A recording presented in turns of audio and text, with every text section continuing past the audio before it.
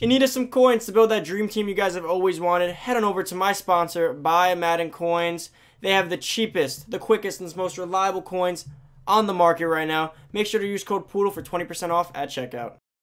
Hey, what's going on, everybody? It's Poodle back with another Madden Ultimate Team video, guys. Today, I got the top 10 offensive, most overpowered players that you guys need right now, Madden Ultimate Team. Now, the thing here is that you guys were saying in my overpowered player list that I was heavily favored to defense, which is right. So I had a top 10 list for the whole game, but I realized I have like 8 defensive players and 2 offensive, maybe even 1 offensive.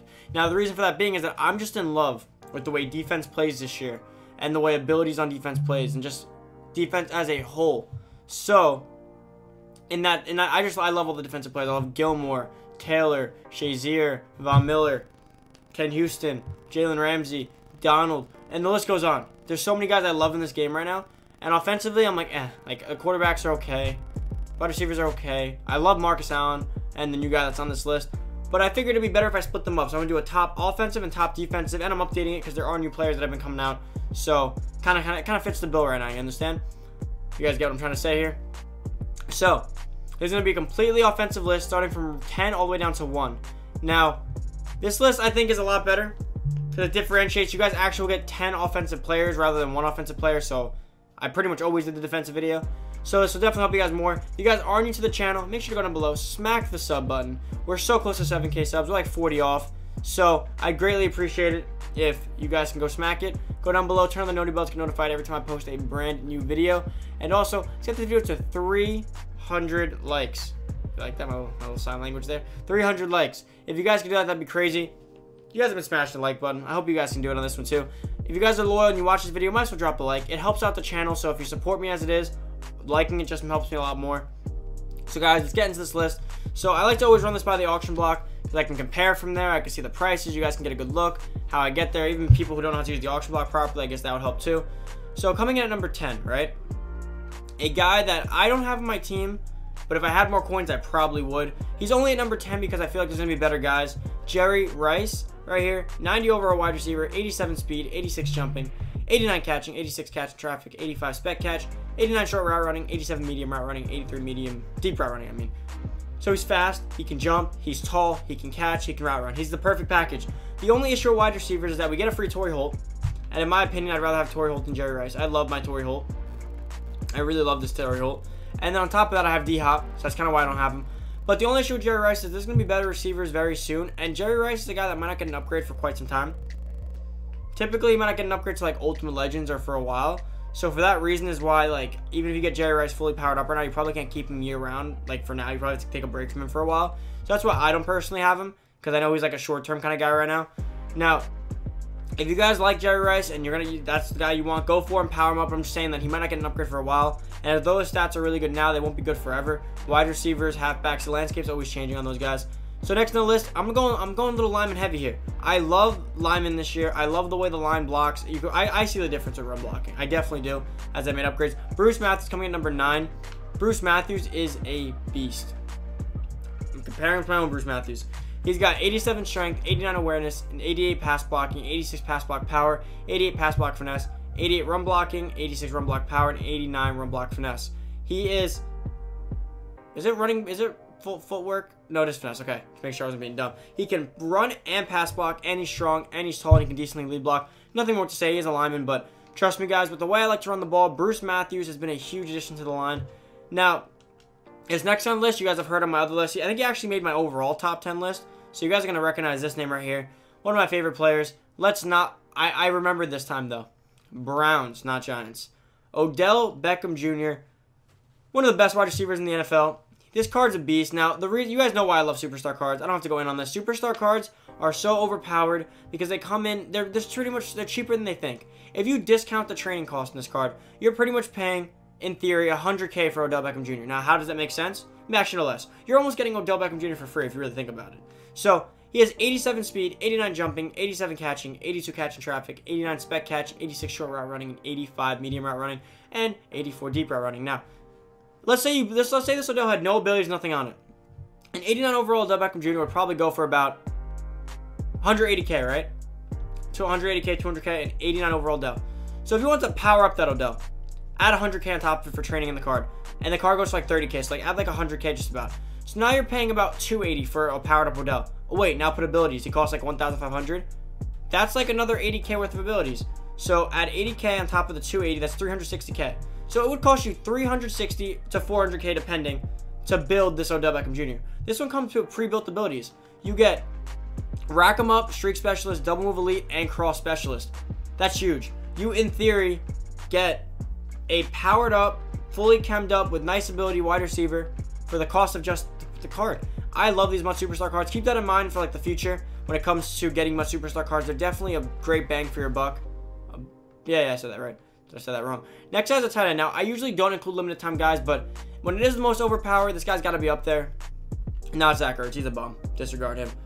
I'm talking about Kellen Winslow. Kellen Winslow, oh, there's one left. Perfect. He has 82 speed, 66 strength, 90 catching, 89 catching traffic, 90 spec catch, 91 short route running, 85 medium route running, and the only bad thing about him is his run blocking. 6'5". He's huge, he's fast, he can catch, he can route run.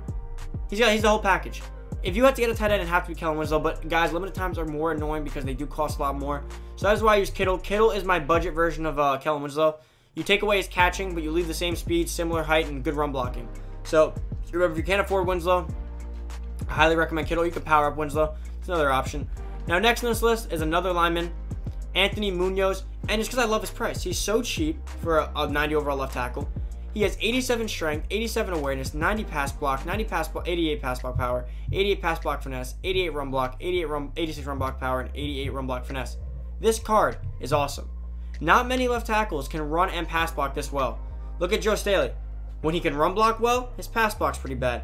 Trent Williams, when he had good, I think Trent Williams has one of them. I forget which one he has. But most left tackles only have one or the other right now. So Anthony Munoz can do them both, and he's strong, he's tall, he can do it all. And he's not too expensive for a left tackle, so I'd highly recommend you guys go pick him up. Now, next on the list is a guy that I personally wouldn't get, but I have to include him because he is the highest overall card in the game right now.